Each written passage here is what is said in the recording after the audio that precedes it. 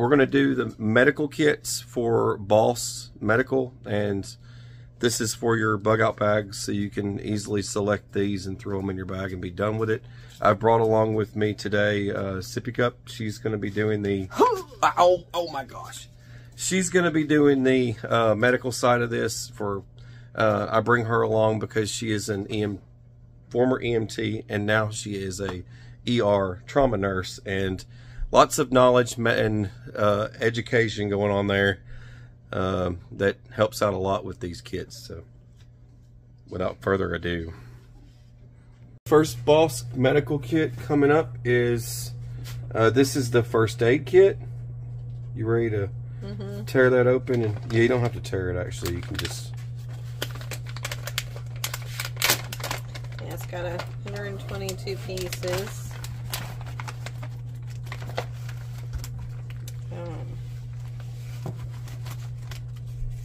Alright, just, you know, basic stuff you would expect is basically paper tape.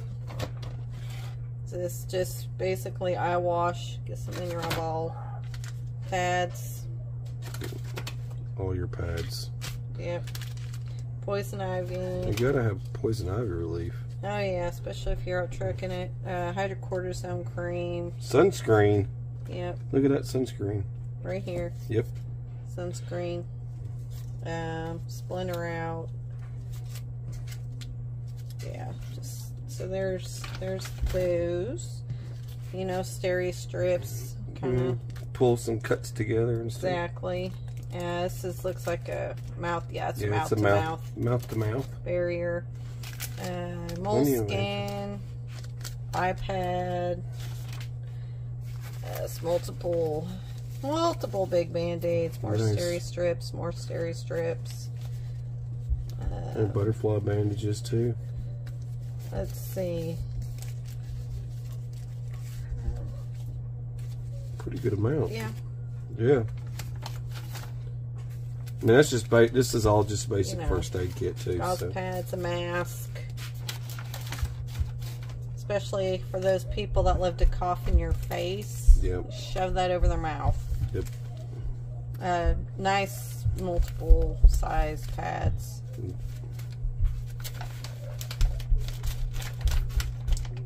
Good. Got just a little bandage. Yeah. Guessing these are alcohol.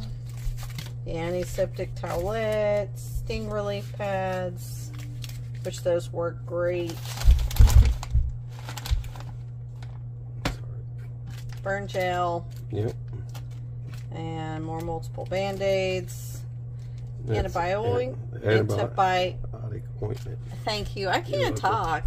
Well, it just stays so busy around here with kids. Yeah. Driving us bananas. Scissors, chapstick, gloves, and tweezers. Cool. That's nice. Yeah. It's first aid.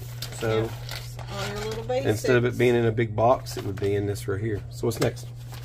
Alright, so let's go to the 12-piece breaking spring kit.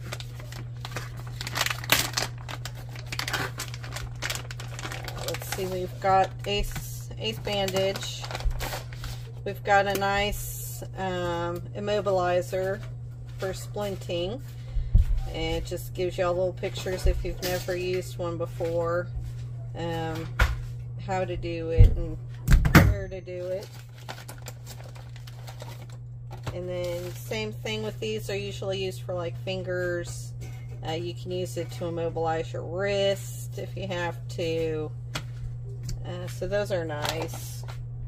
And then you've got your cold pack.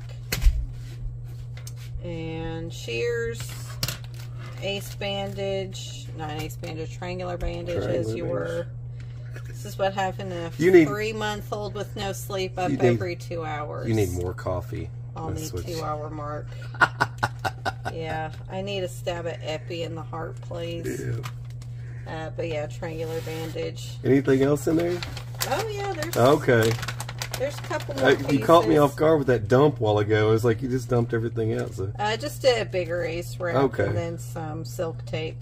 There we go. So that's nice. Basically what it is, it's just to help immobilize sprains and breaks. That's good. All right. Next up is advanced trauma. So I would actually like a volunteer. No, don't use that. Thing's really sharp. You do not play with that. Stick your hand out. No, that is a sickle. I want to do a demonstration. That is actually a legit real sickle. That's foot on board. We're not doing that. All right, what about your finger? Just a pinky. The kit, please. Let's get moving. You're no fun. We're not doing this. This is the 27-piece wound treatment kit. So how am I supposed to demonstrate if I don't have a volunteer? Well, you cause so many problems. You just don't have any fun. All right, gloves. Gloves.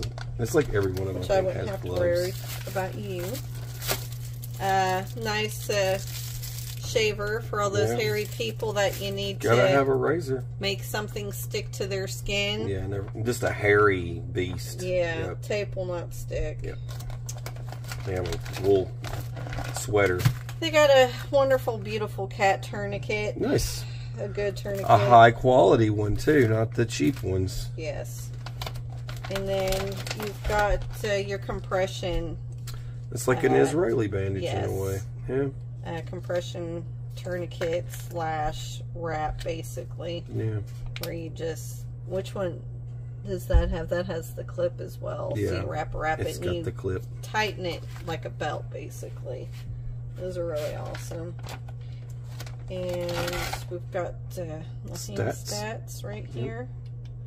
Just that's good for if somebody's filleted open and you see something spurting and you can see the artery, you can always clamp down with these.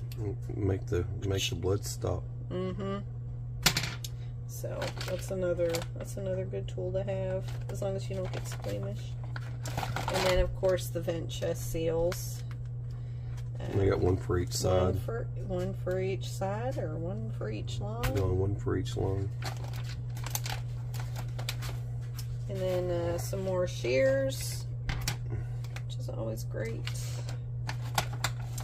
And then this is just to write your tourniquet times. We have to usually do it on the foreheads out in the field if you've got nothing to write on, or you write on their clothes. Or the mustache. Some I know a lot of medics write on their gloves, but sometimes you end up throwing your glove away, but you know, that's another thing you can do.